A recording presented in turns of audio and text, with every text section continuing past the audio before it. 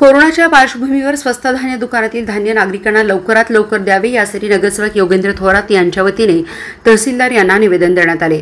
सध्या कोरोनाच्या पार्श्वभूमीवर सर्वत्र लॉकडाऊन करण्यात आला, त्यामुळे गोरगरीब नागरिकांचे हाल होत आहेत। यामुळे प्रशासनाने स्वस्त धान्य दुकानातून नागरिकांना 3 महिन्यांचे धान्य देण्याचा निर्णय घेतला। सदरचे धान्य लवकरात लवकर द्यावे असे निवेदन प्रभाग क्रमांक 20 चे नगरसेवक योगेंद्र थोरात यांनी तहसीलदार रणजित देसाई यांना दिले। तसेच प्रभागातील नागरिकांसाठी घरपोच भाजीपाल्याची सुविधाही करण्यात आली आहे। आज आम्ही मिरजेचे तहसीलदार यांना जी केंद्र शासनाने गोरगरीब लोकांना 3 महिन्याचे धान्य एकदम देण्याचे जे आदेश आलेले आहेत त्यानुसार आम्ही त्यांना आज निवेदन दिलेलं आहे की हे गोरगरिबांना जे आपण अन्नधान्य देणार आहे ते लवकरात लवकर द्यावं, नाहीतर हे गरीब लोक कोरोनाने मरायच्या आधी भूकमारीनंच मरतील। त्यामुळे त्यांना लवकर आणि घरपोच हे धान्य देण्यात यावं।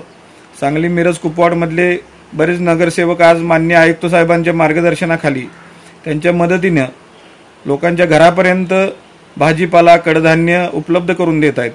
तर हे सगळं कशासाठी चालू आहे की आज आपल्या सांगली जिल्ह्यात बरेच रुग्ण वाढत आहेत। तुम्ही बाहेर पडलात तर अजून कोणालाशी तर तुम्ही संसर्ग झाला तर तुम्हीही त्या रुग्णांच्यात तुमचं नाव येणार आहे। त्यामुळे आम्ही प्रशासन तुमच्यासाठी रस्त्यावर आहे, आपण मात्र घरात राहावं हे मी आज सर्वांना आवाहन करतो।